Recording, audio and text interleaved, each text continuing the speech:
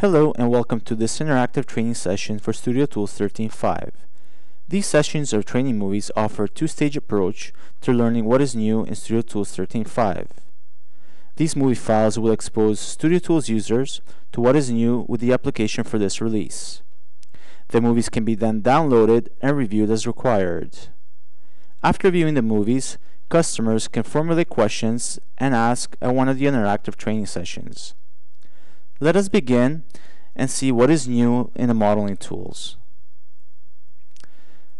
In this session, we will be going over the new round tool, convert displacement map to mesh, changes to the circle primitive in arc tool, flip normal workflow, resize trim region locators, and easier way to make planar surfaces. So let us begin. The first tool we're going to take a look at is the new round tool. It is located on your palette under surfaces, and here we have the little round icon, or you can right click on surfaces on the palette menu, scroll down, and you can also select it from here. Let's take a look at the options that come with the round tool. We have trim type, by default set to automatic. You also have the choice of choosing curves on surface or off. I like to leave it on automatic. Default corner types. These are the types of corners that the round tool can create depending on the situation, whether the radiuses of the fillets are equal or non-equal. Now, depending on the situation, you can only create certain types of corners. You can either have this menu to create the corners or interactively choose the corner types when you're creating the round.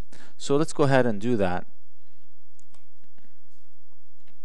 So we activate the round tool, click on one edge, and here we have a manipulator that we can change the radius. You can either hold down your left mouse button and drag it left to right to change the radius, or you can do it manually from the bar on top here.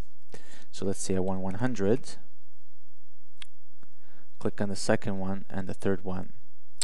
Now, as you can see, we get the little icon here. This represents the types of corner that you want to create. So the first one we're going to do is called the 3-surface corner. We hit on build, and let's see what we get. We get 3 surfaces. This is one of the corner types that is able to build. So now if I want to change the corner, I query edit this,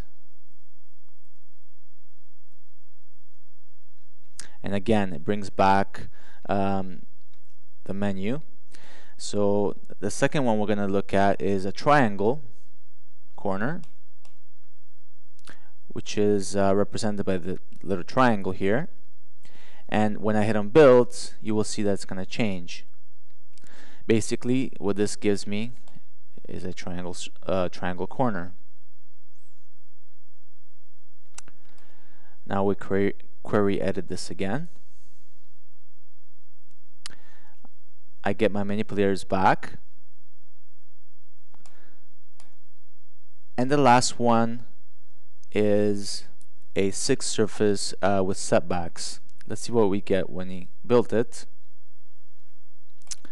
And what we get are 6 separate surfaces.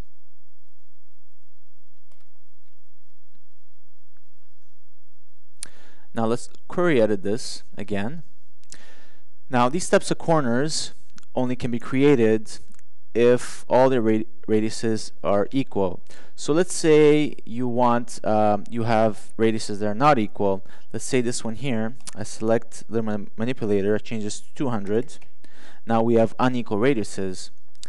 When I click on or change my types of corners, I get one more type of corner. This is called a single surface corner that can only be built if the radiuses of the fillets are different. So let's click on build, and as you can see here, we get a single surface. Okay, so we've talked about the options that came with the round tool and some of the corners that we're able to build. We can build the 3 surface corner, triangle surface, and 6 surface with setbacks. We have one more corner type that the round tool can create, which is called a metered corner. It specifies out the outer edge of 2 surfaces, meaning that one of the edges has to be at 0 degrees, meet in a corner. We have 2 options with the metered corner. One is being blended and one having a sharp edge. So as you can see here, this is a blended edge, or you can have a sharp edge. So let's go ahead and build that. So here we have the situation, and we want to build 2 metered corners. So I activate my tool, click on the edges. 100 is fine for radius. Now the third edge, I'm going to scale it down to 0. As you can see, when I scale it down, it gave me the little icon for the metered corner. And from here, I can choose whether to have it blended or sharp. So we'll create a blended one here, and we'll do a sharp corner over here. We hit on build, and we've created the corner. So this is the blended edge, and this is the sharp edge. If we reverse it, so I'm just going to go to Query Edit, under Object Edit, bring back the manipulator. So here, let's say now I want a sharp one, or so sharp one over here, and we'll create a blended one over here. So we'll do sharp, click on the icon to change it, and here we'll create a blended. As you can see, by mistake, I have clicked it on one of the edges, which gave me an extra manipulator if I wanted to change the radius. To get rid of this manipulator, you hold down Shift and left mouse button, click on it, and it will disappear. So let me change this icon now back to blended. We're going to do hit on build, and there you go. We created a blended edge, and here we have a sharp edge. Our next feature that I'm going to show you is converting displacement map to mesh. Here I have just a simple plain NURBS glass or a revolve. What I've done is I've created a shader and I've mapped a displacement, just a regular bulge. What I'm trying to do is just create like a grip effect on the glass. I've assigned the shader. Let's render this out and see what we have.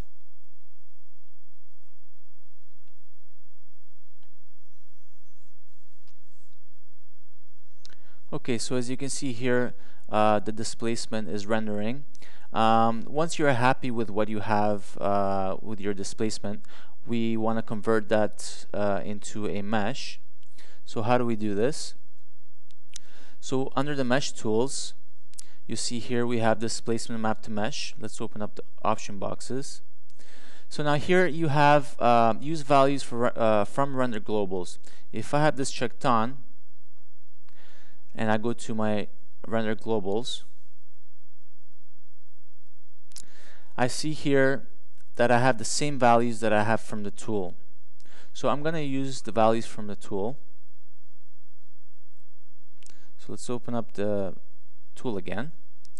So having this checked off, these are the values that are I'm going to use.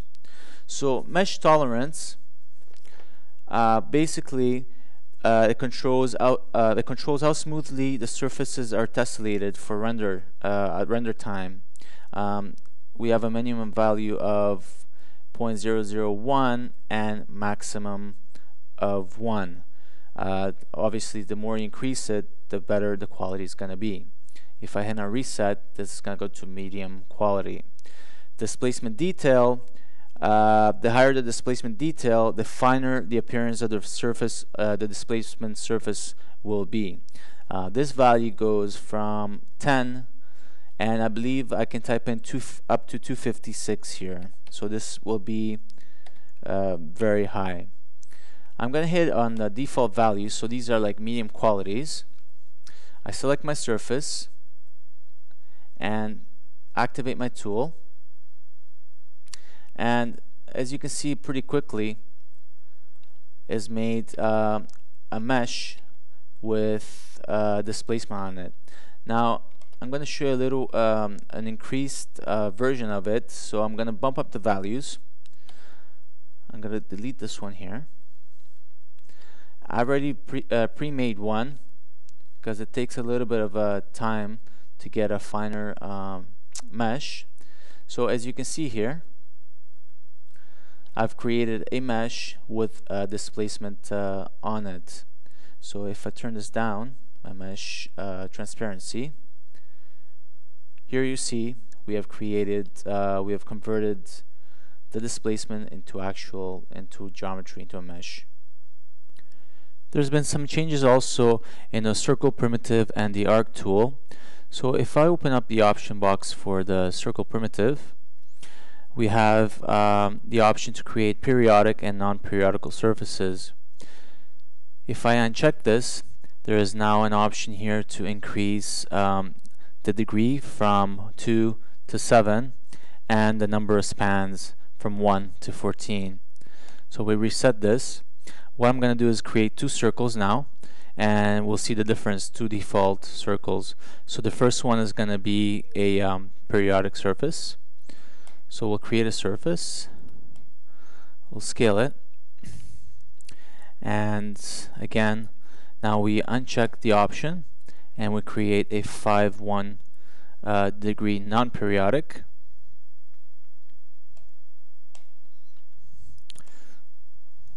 Scale this, pick our curves and put a comb on it. And as you can see now, the non-periodic is much smoother than the periodic surface. Also, in the arc tool, we now have an option to increase the degree or the spans. Having said that, if in your construction options you have primitive flags to check on,